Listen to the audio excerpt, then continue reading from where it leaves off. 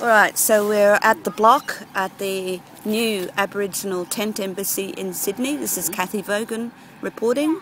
Hi. Hello.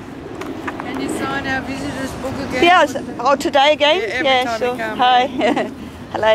Yeah, how are you? How are you, Jenny? Hi. Good morning. Did you sleep well? Yeah. Beautiful view. I know. The sun was so beautiful this morning. Yeah. You can see why they've been trying to sort of demoralise and smash the block down, is so that they can get expensive Real estate. real estate. Yeah. Oh yeah, big money involved Big in money, this. the view.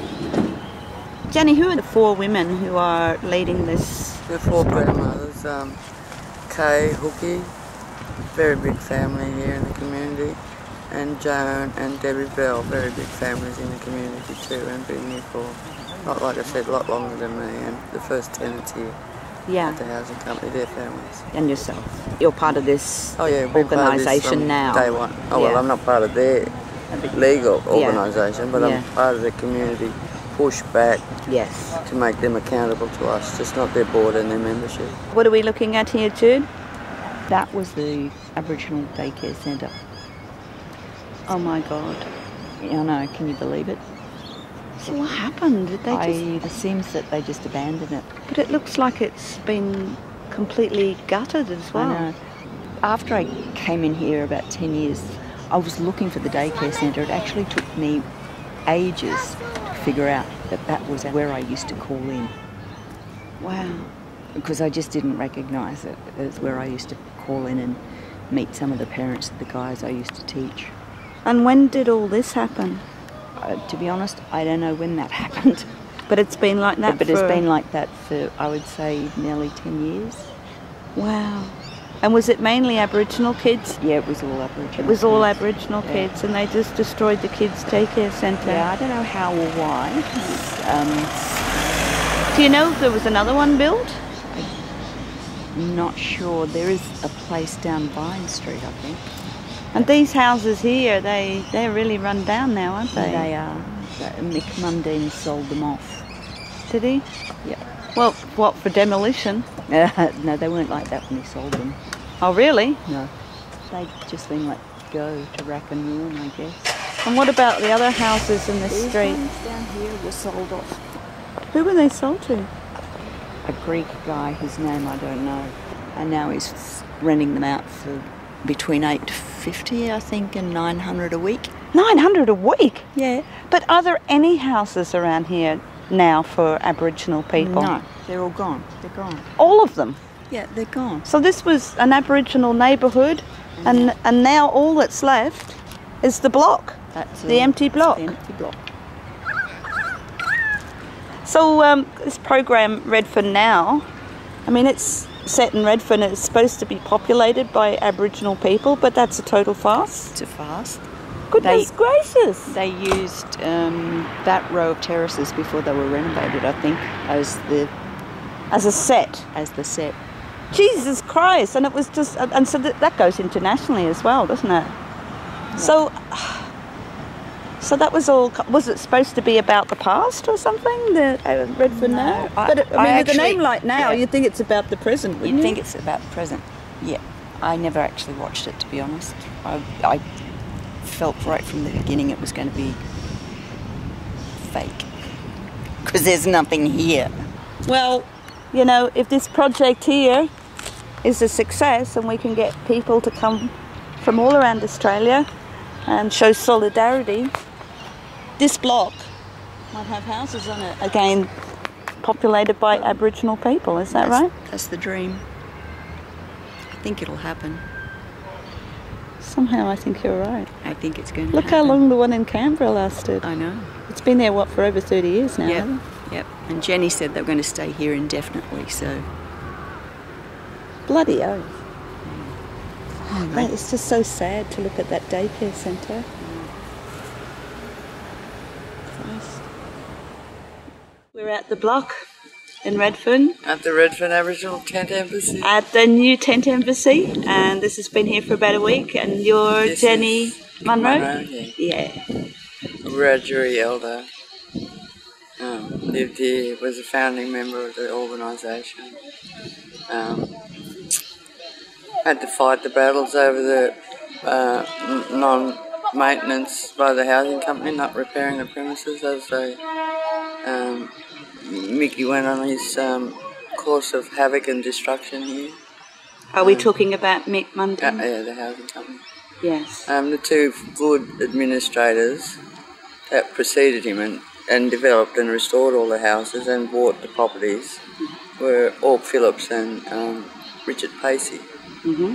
And he came in as the administrator after them, and that was by a process of intimidation and getting in the building, the builders here, and he was a labourer here. And should have just stayed doing what he knows best, a labourer. Yeah. He's got no qualifications for the position. Yeah. He's actually illiterate. Yeah. So what's happened? Is there money in this story? Big money, yeah, big money. This mismanagement has been going on since Mickey took the position there. The destruction of the houses after they were built by the first two administrators.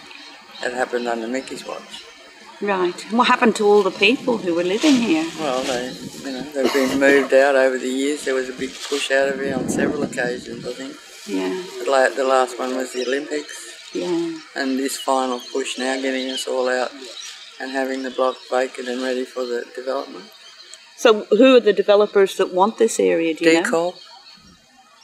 He's got into bed with them and money's already changed hands. He's got into bed with Sydney University. You can guarantee money's already changed hands. Oh dear. So what are you fighting for? What do you want? Well, black housing on black land first, not last. Yeah. There will be no commercial development. There'll be no student accommodation. It'll be black houses first or nothing else. That was the way it was intended, right? Yeah, that was when we were on the original board. Mm. That was the intention of the company then. Mm. So do you think that funds have been mismanaged and lost? I know it has been over from the time that he came on board on his watch. That all happened under Mickey's watch. I saw you and he face off. Bit of an argument, a YouTube video that was up. He seemed quite scared of you, actually. He is. I'm an intelligent black woman. We've had this argument many times over. Yeah. And Mickey always loses. And would he have something to hide as well? He's got a lot to hide. He's got a lot to lose. The money that they've acquired illegally, contrary to the Constitution, for their family. So he needs to be held to account, right? This is an accounting for Mickey now happening. Yeah. Now, what about the police? They prefer to stay neutral. Good.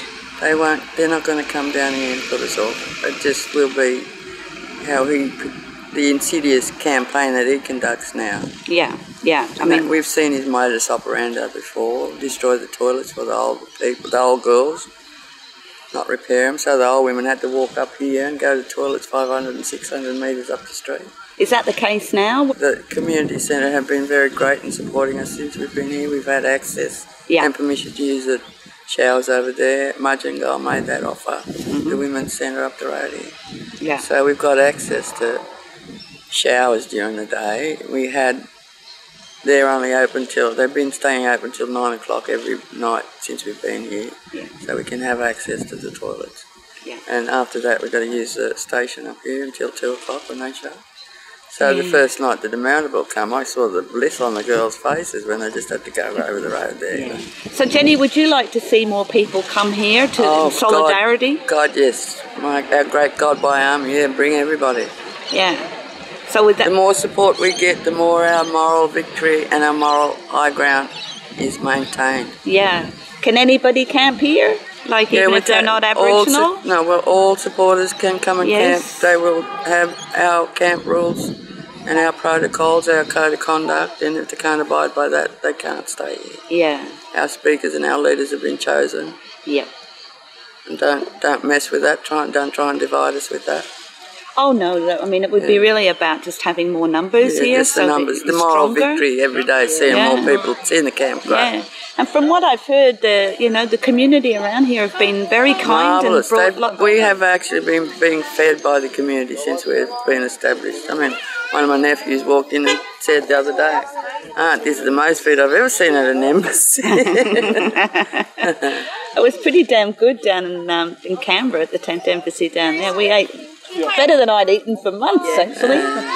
And also when we're walking up that, towards the march, Anzac Memorial, everybody on the sidelines was clapping. They were all applauding. You were down at the Anzac? Yeah, I went there, yeah, and we got turned back. Everybody was crying.